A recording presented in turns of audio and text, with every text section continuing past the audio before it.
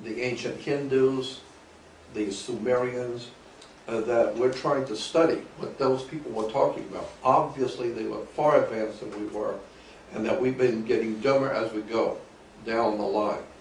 So that today, it's an extraordinary situation that all over the world, people are totally ignorant, ill-informed, unread, dim-witted, and if you try and present something which is out of the ordinary, you're going to be looked at as must be an Al-Qaeda agent or an imbecile.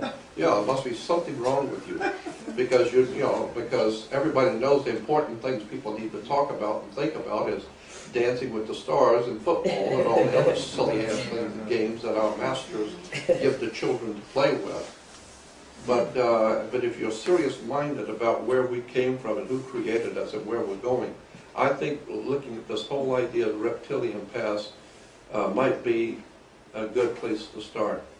I was told about 10 different stories of reptilian people who have had reptilian connections, and each one of those stories was phenomenal. And each one, as I said, was very, very powerful stories, but very powerful people. And one of them was a very wealthy man in Las Vegas who buys and sells hotels and gambling casinos. And he told me about his company. He said once a year he takes all his employees, around like 8 guys in the company, and they all belong to the same church. I was doing a radio show in Las Vegas, and he called me after the show and told me of his experience. And he said every year they go on a vacation somewhere, and he said then, this was in 1989 when I got the phone call. And he said last year, which was in 1988, he said last year we went to Colorado, and we were backpacking and camping in Colorado, 8 families. And he said we were out in the middle of nowhere, camping. And he says, and one morning we got up, we broke camp, and we went up to the top of a ridge to overlook the valley. And down in the valley was a cleared off round area where someone had cleared off the trees and everything. It was a round area. And we saw a circle of people standing in the valley, all of them holding hands in a circle. And they were chanting and swaying back and forth and chanting some kind of a ritual. And there was a priest or someone in the middle. And he said, when we peeked up over to see them, we were up on the mountain, we were looking down on them. All of a sudden, in that circle appeared another entity. It just popped in, much bigger than the person that was there. And it pointed up at us, and the chanting stopped, all the singing stopped, and everyone looked up and pointed up at us. And he said, we don't know what to think of this, but happily we're up here in the mountains and we're getting out of here quick.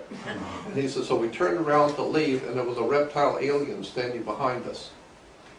And the one that came in, it was a reptile alien, and was standing directly behind us. And he said, when we turned around to leave, this thing stood there looking at us. That's how fast it moved. And he said, and the children, everyone was paralyzed. You couldn't move, you couldn't cry, you couldn't move, you couldn't do anything. He said everyone agreed that the most they could do is just draw a breath to stay alive. That's all they could do. They could not speak, couldn't do anything. Even the children could do nothing. And he said we were all paralyzed and looking at this thing. And he said this reptile alien looked at us. He said about 7 foot tall, maybe taller, was extremely muscular, had a reptile head, reptilian body, and he said, but it just looked at us. And it said to us telepathically, we understood it correctly, said, I'm going to let you go. But when I do, you better get out of here because you've interrupted my ritual. And so when he said that, the reptile alien turned, and then he turned back around and looked at him one more time to emphasize, you better leave.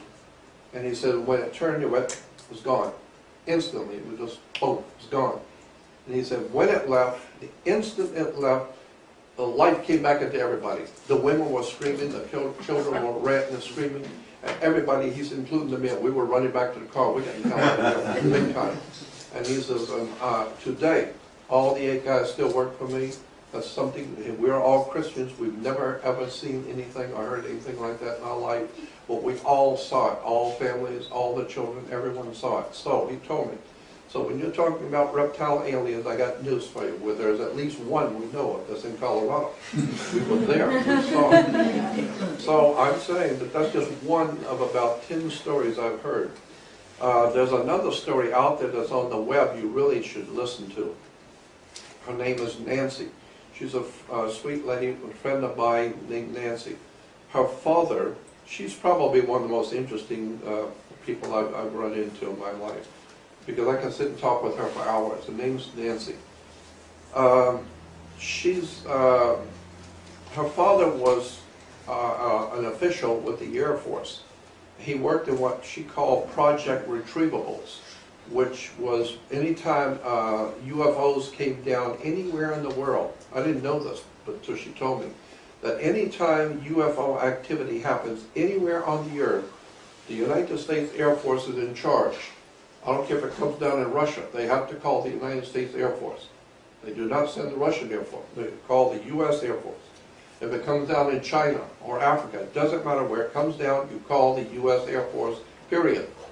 Which tells me that with all this hodgepodge about politics, the U.S. is the boss, period. Bottom line. And you may say what you want to about it, but we are the Army, we got the guns, we got the money, and we are the boss, period. We catch you doing something that you weren't told. That's why the UN is in New York, the Empire State. This is the empire, and we own it. And so, the whole idea is that she said that her father was head of Project Retrievables, and that he would, and there was a situation that no matter where they went in the world, she said, I was never in one place too long. We would travel all over the world, wherever my dad was stationed. And she said, wherever it is that we live, we almost always lived on a base. And she said, she went on telling me about all kinds of reptilian stories that her father told her. And she said, but we always had two telephones, and one was a red telephone, and when that phone rang, you were never to answer that phone. If the phone rings, it would only ring a couple of times. It was not to be answered. It was a tip-off. When that red phone rings, that means your father has within 5 minutes to be prepared, dressed, with a briefcase ready to go. Because in 5 minutes from that telephone ring, the military would pick him up. And she said, I've been there many times when that happened. The military knocked on the door, would say nothing. There were no words spoken at all. Everybody knew what they had to do. And he would just walk out, open the door, go down to the car, get in the car, and drive off. And when he would drive off, 4 other military guys would come on the property, even though if it's on the base, would come on the property on all 4 corners of the house and stay there until the father got home. And if it was a week or 2 weeks or a month, every morning, all night, there would be 4 guys guarding the house, even on the military property. And she said that one night, she always wanted to be left by herself, and the father would never allow her to be left anywhere by herself. And you'll hear this on her, if you go on the web, to audio, to the video, and then put in Reptilian Aliens, Nancy, I think it is, and listen to her tell the story. But she said one night she asked her mother, because her mom and dad were going next door to a party, and she asked her mom and dad if she could stay by herself in the house, and her father said no. So she moaned to her mom, and her mother talked the father into letting her stay. And so he agreed, because the mother wanted it. So he agreed. And so when she said when they left, a little while after they left, she said, I was in my bedroom combing my hair, looking in the mirror, and she said that my closet door was like a French door opening on the closet. She said, while I was combing my hair, a reptile alien stepped out of the closet, but he had to step down to get out from under the header. And he stood up, almost touching the ceiling, and looked at her. She said, I'm looking in the mirror, looking at this thing, and it's looking at me. And she said, it began to move toward me without walking. It just began to float slowly toward me. And she said, I got the feeling it's like coming up on a fly, you know. So she said, I got up and ran down the hallway and ran into the bathroom, threw the window open, shut the door, and started screaming bloody murder. And she said everybody in the neighborhood heard. and everybody come running to the house. She said, when I opened the window, I heard this thing come down the hall. It was very heavy. You could hear it walking coming down the hall. And it began growling and scratching on the door, and growling like an animal, and scratching on the door. And she said, and when my dad and all the guys came in, come running up, they were all yelling and come running up to the house. This thing turned around and ran back into the bedroom, and the father came in with the other people, and they got her out, and the door, she said, was just clawed. So this thing was a material creature. It wasn't just a vision. And she said that the father told the mother, this is why I never wanted her to be left alone, because these reptile aliens have told us they're tired of the Air Force coming to put their nose in our business. Every time something happens with us, you guys come out and put your nose in our business. So he said, they told me, the next time you go out to put your nose in our business, we're going to come visit your daughter. So just know that. When you come out and put your nose in our business, we're going to send one to put our nose in your business. And he said they could have killed her. They didn't. They didn't kill her. They wanted to scare the family. Let the family know, what we could have done. Just as a warning. So that was scary, just hearing that story. And like I said, I got about 8 or 9 more of them. So all these stories seem to, as far as I'm concerned, imply that there is some kind of a reptilian past. That's why I don't have any problem with it. As I said, I've never seen one.